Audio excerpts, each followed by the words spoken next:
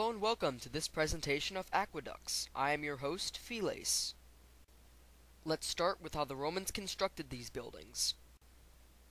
It all starts with finding a place with water, most likely a lake. Then they would start with the main foundation of the aqueduct called the pier. Then, in order to give the aqueduct strength, they used arches. The first thing they did was create a wooden support in the shape of the arch.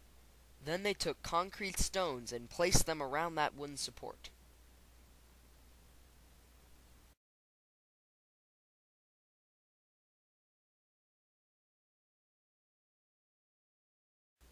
Now, the last stone was put on the top of the arch, and was the most important. It was called the keystone.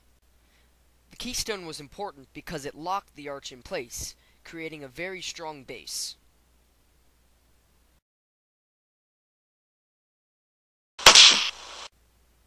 This system allowed aqueducts to become taller and stronger than ever before.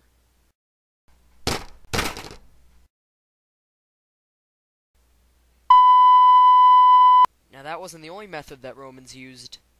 An aqueduct was also built at a slight angle so that water would flow down into the city for their use.